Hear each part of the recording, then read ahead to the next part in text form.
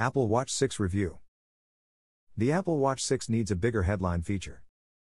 While the Apple Watch remains one of the standout wearables you can buy, we're still waiting for another leap forwards in functionality and, perhaps, design too. The blood oxygen monitor is another weapon in the arsenal of health Apple is building, but isn't the headline feature most potential upgraders will be clamoring for. As ever, the incremental improvements to the battery life and display are welcome, but it feels like there's untapped potential still with Apple's wearable line. The Apple Watch 6, or Apple Watch Series 6, if you want to be all proper about it, is the latest watch from the company alongside the Apple Watch SE that launched at the same time. Apple Watches are rising in popularity to the point where most will know that they're small second screens that connect your iPhone to your wearable, and you might be wondering whether the new device offers anything massively alluring. If you're thinking about upgrading from an older model, you'll be especially keen to learn what's new here. Well, here are the highlights, starting at $399, £379, $599 for the 40mm version. Apple's new watch has a blood oxygen sensor inside, new colors to delight, we're into the red, and a more efficient S6 engine at its heart. It's also supposed to have a brighter display in sunny conditions. We'll come to that shortly. Beyond that, the rest of the new features that arrive with the Watch 6, like sleep tracking, hand wash tracking, and new buckleless bands, will be made available to older Apple Watches. Put shortly, the Apple Watch 6 is the company's most refined wearable yet, but there isn't enough new here that may merit upgrading to the newest smartwatch. We're eagerly awaiting the next model, the Apple Watch 7, which is expected to launch in September or October, and whatever new features may come in it. On the outside, the Apple Watch 6 continues with the same design language used in previous models, a rounded, metal body with a square display that curves elegantly into the device itself. The new colors and designs are interesting, with the new blue and red flavors, in particular, appealing on the wrist, the aluminum casing blending nicely with the more striking hues. The display, using OLED technology, is as bright and clear as ever. We didn't notice any extra brightness outside, despite the claims made by Apple, but equally we never struggled to read the display, thanks to the rich colors and good contrast ratios. As it has been in recent years, fitness is the key focus of the new Apple Watch, and it's more prominent than ever. A new sensor allows you to see how well saturated your blood is with that ever so useful oxygen, and for the most part it works well. However, Apple is clear that it's not a medical tool, and should only be used for monitoring general fitness or wellness, so while it's an interesting thing to check out from time to time, it doesn't feel like a headline feature. Update: Watch OS 8 was announced at WWDC 2021, bringing more software and features when it fully launches later this year. Eager fans can get the developer preview now if they're part of the developer program, or join the public beta in July. Of more interest is the new Fitness Plus service from Apple, which lets watch users interact with fitness workouts wherever they are, and any new Apple Watch will come with 3 free months of workouts to try. As an overall fitness tracker, the Apple Watch 6 feels like it's got some incredible benefits: great activity tracking, good monitoring and motivation to stay active, a wide range of monitored activities, but there's still no step up to a pro mode for those who want to take their fitness to another level. There's definitely potential Apple isn't exploiting. As ever, battery life on a new Apple Watch is strange. Once again, we regularly got far longer than the advertised 18 hours between charges, usually hitting around 28 to 30 hours before needing to reach for the charging cable. The thing is, that's still not long enough for what this watch could do. With sleep tracking now on board, you've got another useful metric to help you keep on top of your health. But you still need to work out when you're going to find that 90-minute window each day to charge your watch, if you're not going to do it overnight, which is frustrating. Watch OS 7 brings a few small upgrades. Apple's not saying as much, but it's clear that some are designed to help out in the current pandemic we're facing. A hand-washing monitor just coincidentally appearing seems unlikely, and it's a useful weapon in the fight against COVID-19, even if the monitoring is a little hard to please. The new Apple Watch 6 is the best Apple has to offer in the wearable space, and if you're worried about either your heart health or respiratory system, those extra features will bring you a welcome degree of reassurance. However, for many consumers, especially those who aren't bothered about having an always-on display, the Apple Watch SE offers nearly every feature that the Watch 6 is packing, and does it for far less of an outlay. The Apple Watch 6 release date was Friday, September 18th, and you're able to pick one up online or in-store with relative ease. In terms of the Apple Watch 6 price, you're looking at $399, £379/599 Australian dollars for the 40mm version, while the 44mm version starts at $429/409, £649 Australian dollars, those prices are for the GPS-only version, without cellular connectivity. If you want an LTE-ready watch, the 40mm starts at $499/£479, £749, and the 44mm at $529, £509, $799. The most expensive model will still set you back $1,499, £1,449, $2,259 if you go for the most luxurious straps and finish, but Apple still believes that fashion has a large part to play in the allure of its watch. And remember, you can still plump for the Apple Watch 3 for $199, £199/$299, or try and find the similarly spec'd Apple Watch 5 discounted at many retailers. The Apple Watch SE starts at $279, £269, $429, so it's another lower cost alternative you could opt for. The Apple Watch Series 6 design is the same as that of any recent Apple Watch, as in, from the Apple Watch 4 onwards. Coming in 40mm and 44mm flavors for smaller or larger wrists respectively, you'll see the same rounded edges that merge into the screen, the digital crown that spins through the interface with a simple flick of the finger, and the power button below that functions as a way to jump between apps. On the rear of the Apple Watch 6 you've got a heart rate monitor that's been upgraded time and again, and which here includes new features like blood oxygen sensing and the electrocardiogram, ECG, monitor, in addition to checking on your regular heart rate and alerting you if things get higher or lower than normal. The Apple Watch 6 is also 5 ATM certified, which means it can be used for swimming and pop down to a depth of 50 meters for 10 minutes if you so wish, but, in reality, it means that the Apple Watch is fully protected against normal swimming. The bigger story in terms of the Apple Watch 6 design is the new range of colors, and the shade that's particularly caught our eye is red. It's product red, a color that Apple has used for a few years now to help promote the organization trying to rid the world of AIDS, and it's by far the most striking color of the bunch, and, happily, the one we got to review. The other colors, gold, silver, graphite, space gray and blue, are also premium looking, and fit nicely with the well-manufactured feel of the Apple Watch. The price is high, granted, but you're getting a beautifully made device for your cash. It's lightweight too, at 36.5 grams, for the 44mm edition. We didn't feel it weighing down our wrist very often, and it's sometimes easy to forget you have it on. As ever, you're able to customize your watch with different bands, and the new addition in 2020 is the Solo Loop, an expensive band that doesn't have a buckle or Velcro to clasp it together, and which is instead made of stretchy silicone or braided silicone that you pull over your hand onto your wrist. Sadly, the Solo Loop we were sent for review purposes was too large. It hung like a bangle around the wrist, but we could see the promise of being able to just slip it over the wrist, and not have to mess around with clasps, or worry about it flopping around during the day. The Apple Watch 6 display uses OLED technology, and it's a fine-looking screen as a result. When you're in darker places, it's only the numbers, letters or whatever's on the screen that you can see, as OLED technology enables incredible contrast between the black and white tones, which makes whatever is on the Apple Watch 6 look really striking. We're older Apple Watch models, and the new Apple Watch SE require you to raise your wrist to see what the time is or check a notification. The Watch 6 continues where the Watch 5 left off with an always-on display. This means you don't need to raise your wrist to see the time or an alert, and can just glance down to see what's happening.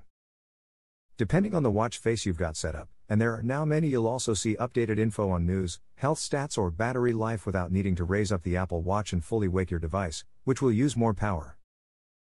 However, while this is useful, we feel it's still not well implemented. The always-on display is helpful at times, but mostly we just want to see the time. The problem is that, even though the screen of the Apple Watch 6 dims when it's not being looked at, it's still rather bright. So whenever things get darker, you either need to put it into theater, cinema mode, which is irritating to do, and then requires a button press to display the time, begin sleep tracking to get the low-light monochrome version of the display, or just accept that your watch will be glowing rather brightly. We'd rather there was an option for just a very, very dimly glowing set of numbers for the time. We don't want to see the whole watch face, just a little view of the time that's not distracting.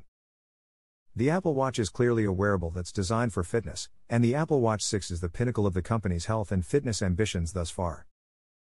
Every year we get new fitness and wellness features, so let's begin with the big one for the Watch 6, the blood oxygen monitor.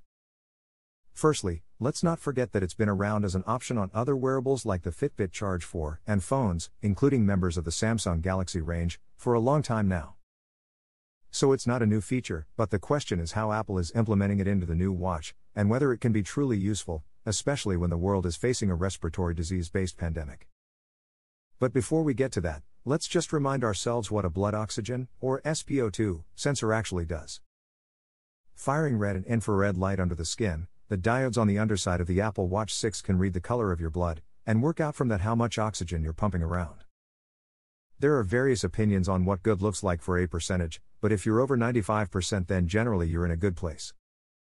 You can run a dedicated SpO2 test on the watch, sitting still for 15 seconds to test it, or you can have the Apple Watch 6 test throughout the day. We did both, and the results largely matched up, and for the most part we were above the 95% threshold. But, for the most part, according to the health app on the phone, which records this information, there was a moment when our SpO2 level fell to 88%. Was that something to worry about? We assumed that, because it wasn't repeated, it was just an outlier reading, but it was still a little disconcerting to see. And therein lies the rub with the new SpO2 sensor on the Apple Watch. On the one hand, it can be comforting to see your blood oxygen level sitting nicely where it should be. But equally, Apple is saying the Apple Watch 6 is categorically not a medical device, and should only be used for your own information, which, it should be noted, most wearables on the market with an SpO2 sensor are stating as well. What do you do with that info if Apple says it's not designed for medical use? Should we trust it?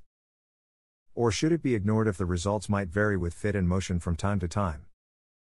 Well, the simple answer is, it's a nice thing to have to stay informed. If you're seeing a drop in SpO2 often at the same time as feeling other ill effects, you can head to the doctor to put your mind at rest. If you're at elevation, and suddenly the oxygen saturation level in your blood drops, you can make a decision. But it feels odd that Apple isn't giving you notifications that your SpO2 dropped randomly through the night, which can signify the sometimes serious condition of sleep apnea, or advising you when your heart rate gets lower or higher than usual at rest, whether you need to do something about it right away. We're not sure why Apple isn't offering those alerts, and it makes it hard to say whether the SpO2 meter is particularly useful as a result. However, combined with the ability to take an ECG and monitor your heart's regular output, it's still a comfort, and those with heart conditions would probably still gravitate towards the Watch 6 as a result. With the new Apple Watch 6, there are so many ways to keep an eye on your general well-being, and being able to close your move rings, the metric Apple uses to let you know how active you're being. With each new Apple Watch release, the brand brings more ways to track your efforts so you truly know how active you are, and encourage you to try new things as well. As regular readers news will know, we're really into running. Chucking on a Garmin or Apple Watch and going for a few miles jaunt is something we regularly enjoy, and the Apple Watch is getting better at monitoring that each year. Running is now joined by more activities than ever, with dancing and cooling down being added to the growing roster of fitness features. But it's not just about moving. The watch helps with being mindful, and meditating. The latter is made especially easy thanks to the onboard Breathe app, which tickles your wrist with small vibrations to tell you when to breathe in or out. With your watch both monitoring these activities and monitoring your heart rate, you're getting an accurate calorie burn, so you can see how well you're doing if you're on a fitness kick. The Apple Watch 6, and others in the watch range, will also help you on your way to your goals of standing enough times, moving enough, or getting enough exercise by prompting you at times through the day to get active when it thinks you have a moment to do it. It's rather helpful. However, the fitness tracking on the Apple Watch is also limited in a few ways too. We took the Watch 6, Watch SE, Watch 5 and Watch 4 out for a 15-mile run, and there are still a few things the Watch 6 hasn't fixed. Firstly, the running part of the Workouts app is still a bit limited. Apple makes it so that the GPS inside, which should be fairly accurate, as you can connect to multiple satellites to find your location, doesn't have to lock before you need to start running, in order to just get you out and pounding the pavement. It's good when you're starting out, but less accurate when you build up to longer distances. Comparing the watch range to the Garmin, which does require a proper GPS lock before starting, there was a small disparity in our distance run numbers, especially when going through tree-covered environments. It also varied quite a bit when doing the same run time, and again when doing the same 6.5-mile course with the Watch SE and the Watch 6, we saw a 0.2-mile disparity, and quite different mile splits throughout, which doesn't breed complete confidence in the distance and speed tracking. However, on other shorter runs the distances were pretty comparable, so it can quite often just depend on the terrain and how strongly the GPS signal can be picked up. There's also the heart rate monitor on the rear. We often find that this on the wrist pulse monitoring technology is less accurate than wearing a chest strap, and there were times when the Apple Watch 6 clearly struggled to keep a track on our heart rate when we were running. That shouldn't put off prospective watch owners who like the idea of a heart rate monitor on their wrist. It was as good as anything we've tested of late, bar some really high-end running watches. It's just that it still lost connection from time to time. Placing the watch higher up our arm helped with the accuracy, as it's easier for the sensor to read the pulse through the skin here, but it wasn't comfortable and fell forwards eventually. The Apple Watch 6 still feels like a fitness wearable for everyone, appealing to the masses rather than the fitness fiend. And that's the right way round. Those who want something more dedicated can easily find it elsewhere. We want to wear the Watch 6 for everything, though, so it would be great if Apple equipped this device with a way to set up interval training, more easily see laps when you're trying to beat a mile PB, or just step up the workouts app to encourage those who've been training with the watch for years to go to the next level. Right now, fitness on the Apple Watch still feels a bit basic, and after all these years we were hoping to see a little more depth. The Apple Watch 6 battery life is another thing we wish was improved this year. It's a key thing that's holding back the Apple Watch range from being an instant recommendation. We noticed last year that the addition of the always-on display had a real impact on battery life, and while the new S6 chipset inside the Watch 6 has definitely improved the power efficiency, it hasn't solved some key issues. Let's start with one of the oddest things Apple does: it constantly underrepresents the battery life of its watch range. Since the very first model of watch, the claimed battery life has always been far too stingy. Apple calls it all-day battery life, and pegs the Watch 6 to last 18 hours in general use. Well, we always had it connected to a phone or Wi-Fi all day, and we took it running, controlled music, used apps, and we still always got over 24 hours of use before needing to reach for the charger. However, while that might sound like a good thing, in reality 24 hours isn't much more helpful than 18, especially when you factor sleep tracking into the mix. Now that watchOS 7 allows you to monitor your slumber, you really need a device that you can take to bed at night and will have a decent slug of battery remaining when you wake up. The Apple Watch 6 can just about manage this, but you'll need to charge it fairly soon after waking, so if you're going to use this watch to the fullest, and get your sleep track on, then you'll need a daily window where you can charge it. On the plus side, the S6 chipset inside the Apple Watch 6 is, indeed, the most efficient processor Apple has ever put in a wearable. You'd expect the combination of the always-on display and the SpO2 sensor would be far more of a battery drain than on the Apple Watch SE, for instance, but, over a 15-mile run, 110-minute run, we found that the Watch 6 actually used less battery than the SE, as Apple has made the GPS tracking more efficient. The same is true for music playback, so these smartwatch features are less of a problem, battery-wise, on Apple's latest model. The Watch 6 also charges much faster than previous models. In a side-by-side comparison with the Watch SE, from 0% the Watch 6 was fully charged in 75 minutes, while the Watch SE, with the older S5 chip, took 100 minutes to fill up. In normal use, that is with the SpO2 sensor and always-on display firing, the Watch 6 will last 20% less than the Watch SE in the same usage conditions, although of course you can always turn these features off. You won't be getting the same functionality, but it is a way to get the best battery life on any Apple Watch. With all the settings turned off, you'll get comparable battery life to the Apple Watch SE, but with more longevity during workouts or listening to music. And don't forget, there's no charging block in the box anymore, but you do get a charging cable. That said, if you've not got a USB charging block lying around somewhere, we wonder where you've been for the last decade. The Apple Watch 6 is the showcase for the latest version of Apple's wearable operating system, but the usual caveats apply. The same features, blood oxygen monitoring accepted, are also coming to the new Apple Watch SE, and will be rolled out to every device from the Watch 3 onwards. However, we're interested in testing how these new features perform on the Watch 6, to see how well optimized the device is for them. There are some we've not delved into here, such as dancing and cool-down monitoring in fitness, new ways to personalize and share your watch face with your own complications, and mapping your bike rides on the go. You can find out all about those, and others, in our dedicated watchOS 7 hub. The first thing we wanted to try out with the new Apple Watch was sleep tracking, which has finally turned up on a wearable from Apple. It's a particularly welcome feature for those who are already wearing their watch in bed, not least because you can set the time you're going to sleep and the display becomes monochrome, and you won't be able to wake it easily, as you'll need to spin the digital crown to get back in. It's an excellent way to help you resist the temptation to check that last notification when you're supposed to be sinking into slumber. The sleep tracking itself is very basic indeed, though. It'll work out when you got into bed based on when you put down your phone, and will then monitor how long you're asleep for. This data is fed into the Health app on your phone, so you'll be able to see how your sleep time is increasing or decreasing over a period. There's no information on whether you spent time in deep sleep, light sleep or REM, nor any correlation with bedtimes, or how stressed you were during the day. These are fast becoming standard features on other fitness wearables, so we expected more from Apple here. The wake-up screen is nice, showing you the amount of battery left and the weather for the day, so while it is a limited feature, the elements it does have are well executed.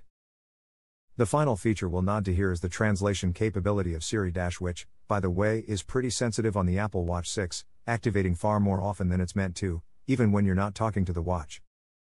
However, say something like translate I've got a lovely bunch of coconuts, there they are all standing in a row, big ones, small ones, some as big as your head into French, and the voice assistant quickly turns around the response, and plays it with the correct accent too. There are a wide range of languages that Siri can translate into Mandarin, French, German, Italian, and Spanish, but you can't have a conversation from your wrist, as the watch can't translate back into English yet. As mentioned, Watch OS 7 is built on a system that packs lots of useful, and some not so useful, functionality at its heart. The main one that we've been using is raising to speak to Siri, where you don't need to say "Hey Siri" or hold the button, just raise your wrist and start speaking. When it works, it's brilliant, enabling you to instantly set a timer, find out what song is playing, call a friend, or turn off a light in your smart home. You do need to get the gesture right though, and too often we found that Siri wasn't in fact listening, which turns you off from using a voice assistant instantly, especially if other people can see you. One thing we haven't mentioned is the use of cellular data with your Apple Watch.